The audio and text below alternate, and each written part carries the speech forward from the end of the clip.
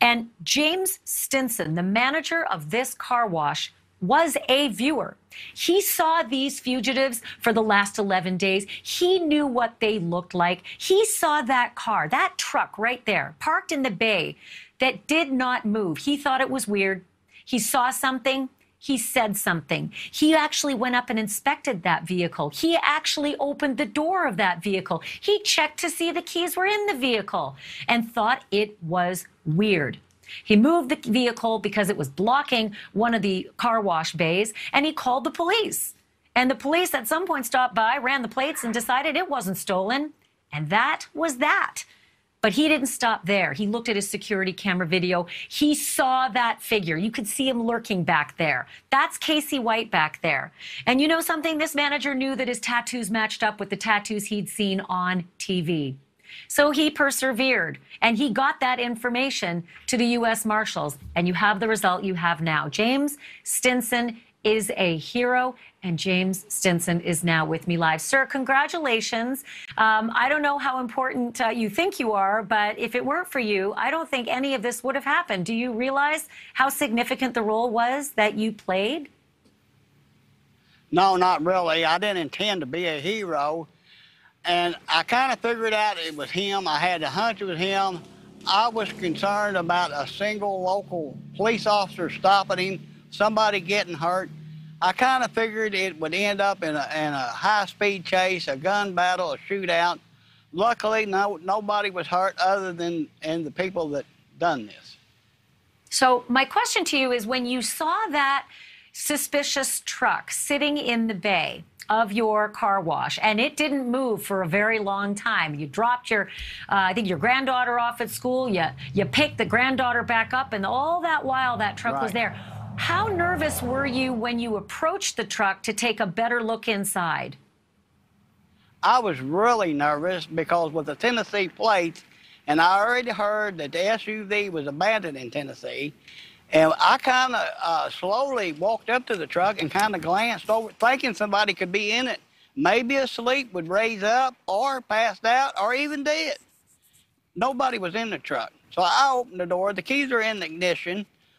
I started the truck. The truck started fine, so I knew there wasn't nothing wrong with the vehicle to it being abandoned. That's when I went back and looked at my cameras, and I seen his tattoo on his arm.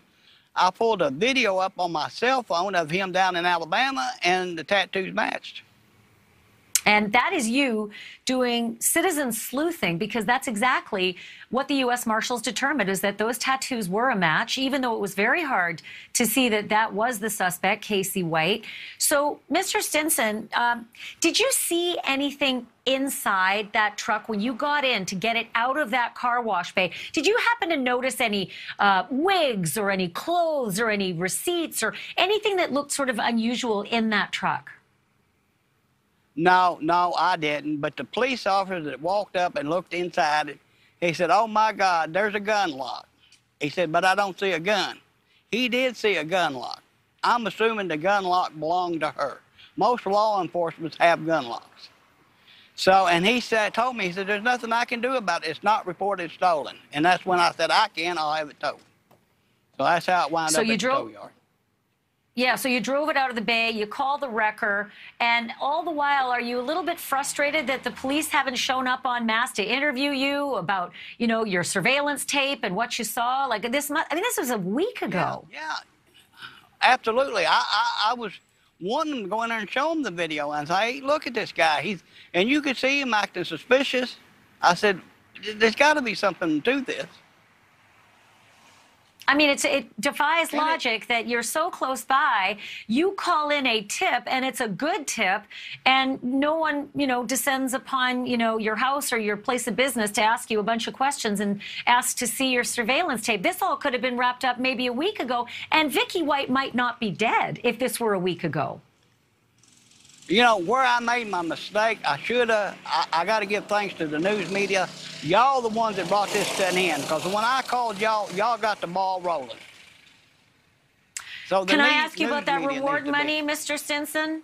it's, you know, when I came to air, I thought it was about $15,000. But Brian Enton, our correspondent, who you did an interview with earlier live on NewsNation, he says it's up to about $25,000. I'll bet you could use that money.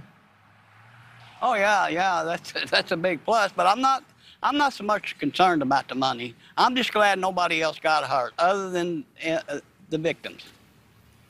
Do you have a message for Casey Cole White tonight, the fugitive they now have behind bars? Stay where you're at. Stay put.